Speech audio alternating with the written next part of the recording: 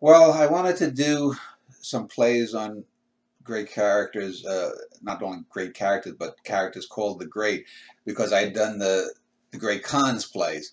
So I was thinking about how many characters have been called the Great. I'll probably end up doing a Tamerlane play. I'm thinking of doing an Oliver Cromwell play.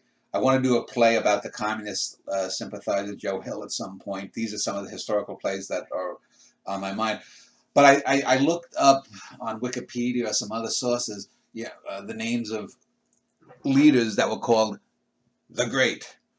And of all of the top 15 or 20 of them, initially I was thinking maybe I could do a 7 or 8 play cycle. But as I looked at them, I was like, nah, this is more just soap opera, and a lot of it is just administrative stuff.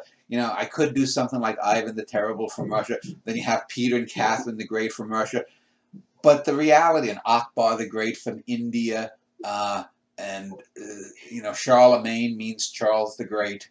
I could have done Alfred the Great, but in looking at it, Peter the Great. Peter the Great. Well, I think did I mention no? Peter and Catherine the Great, but um, I thought, well, no.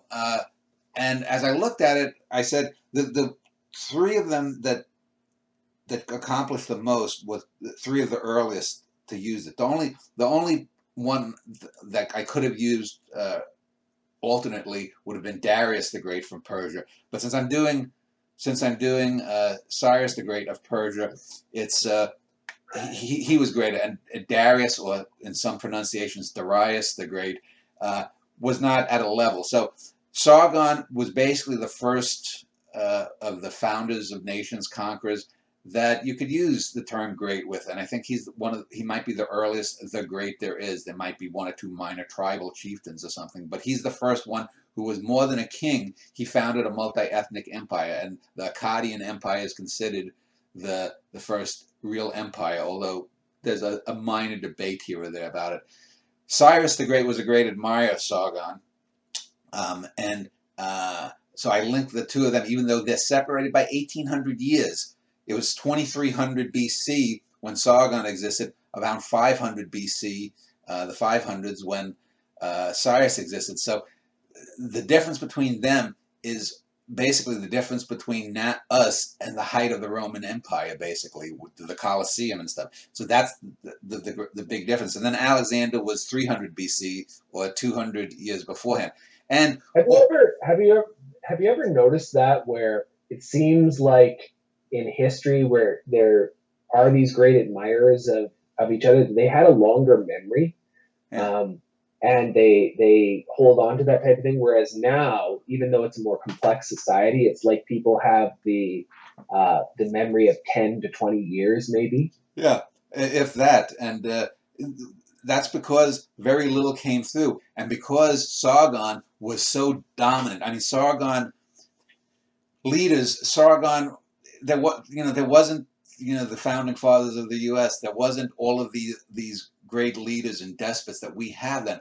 I mean, there was basically Sargon. Sargon was a gigantic figure that would have been known throughout the Mesopotamian, Near East, the Levant world. He was a giant figure. So Cyrus would know about him, and Alexander was a great admirer of Cyrus. He knew a little bit, I guess, about Sargon, but he was a big admirer of Cyrus.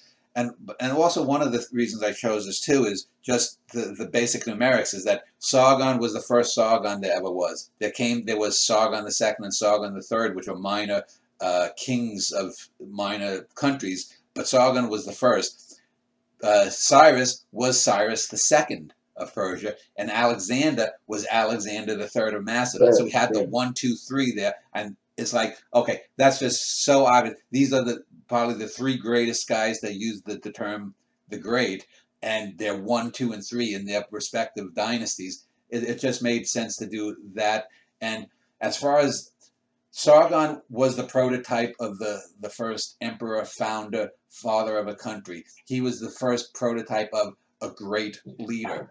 Cyrus is very much in that same mold.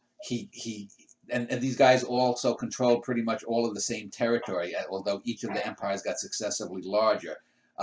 And Cyrus was a great admirer of Sargon, and he also had a very similar military existence in terms of conquering some of the same people of the descendant peoples. But then Alexander comes along, and Alexander breaks the mold. So you have the mold is made, the mold is copied, and then the mold has to be broken. So again, dramatically speaking, they work perfectly as an arc.